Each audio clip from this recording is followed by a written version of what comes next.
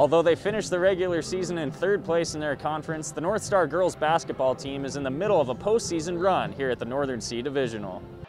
The Knights won the District 9C tournament last week, edging past Turner in the semifinal before upending conference favorite Fort Benton in a thrilling overtime game. I think a lot of people underestimate us and don't really want us here, but I think just we all come together and we just hype each other up. It all starts in the locker room and the bus rides, and everybody just has each other's backs.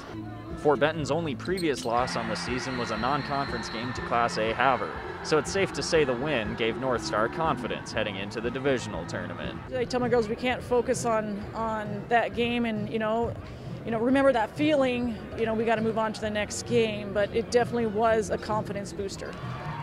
In turn, the Knights dominated their opening game at divisionals and are now just one step away from the Northern C title game. An appearance in the title game wouldn't necessarily guarantee a spot at state, but they'd be close.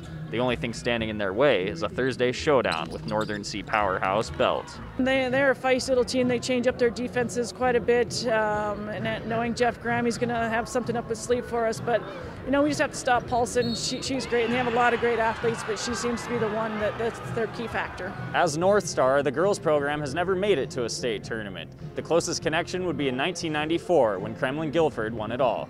In Great Falls, Isaiah Dunk, MTN Sports.